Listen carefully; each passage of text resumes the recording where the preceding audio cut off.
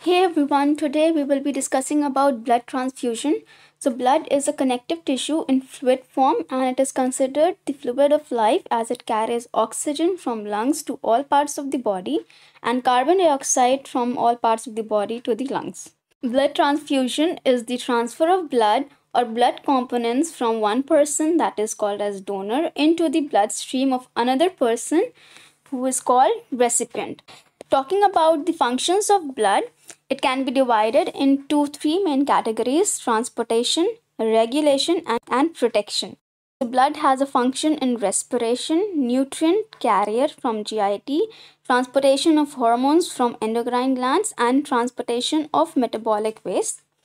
It also regulates the pH, adjusts and maintains the body temperature, and maintains water content of the cell.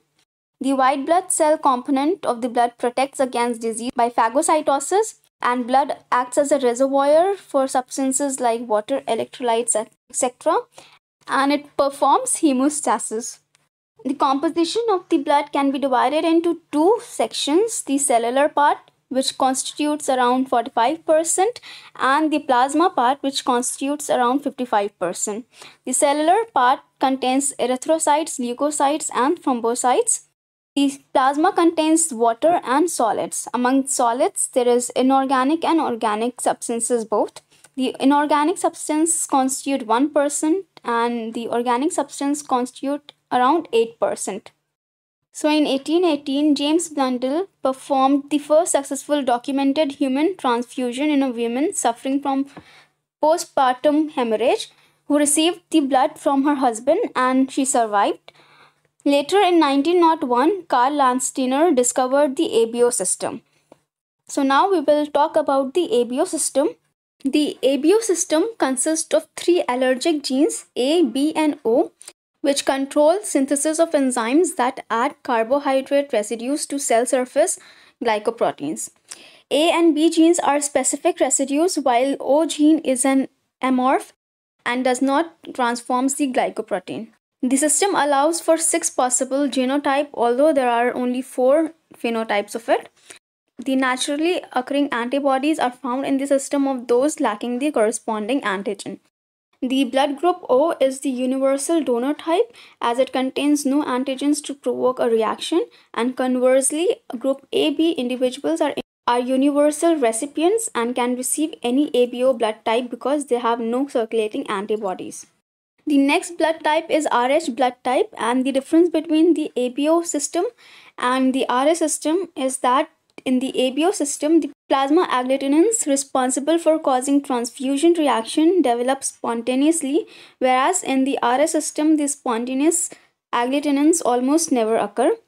The person must first be massively exposed to an Rh antigen, either by transfusion of blood containing the Rh antigen before enough agglutinins are there to cause a significant transfusion reaction to develop.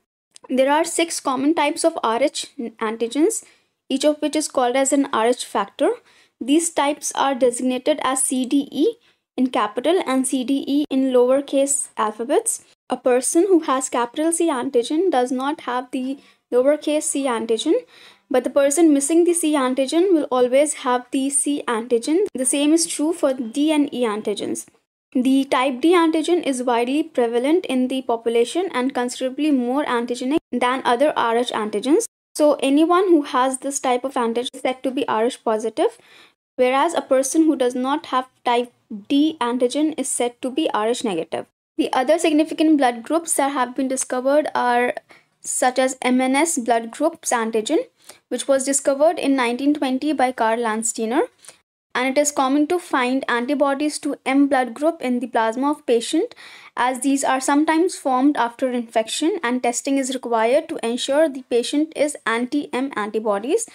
And testing is required to ensure the patient's anti-M antibodies do not destroy donated red blood cell. Another blood group is Duffy blood group, which is associated by infection of malaria. When this protein is absent from the red blood cell, the cells are resistant to infection by the malaria parasite. This protein is absent from the blood cells of 90% of sub-Saharan Africans, conferring malaria resistance on these populations. Antibodies to Duffy antigen are commonly found in patients' plasma and are a cause of transfusion reaction in case carefully matched antigen negative blood is not given. Then there is K antigen, which was first detected in 1940s as a result of a woman without the K antigen on her red blood cells being pregnant with a baby with K antigen on the red blood cells.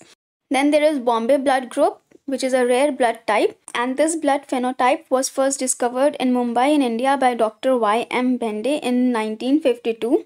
It is mostly found in South Asia and parts of Middle East such as Iran. Cross-matching is done to determine the compatibility between a donor and recipient blood, and it is also done in situations where organ transplantation has to be done.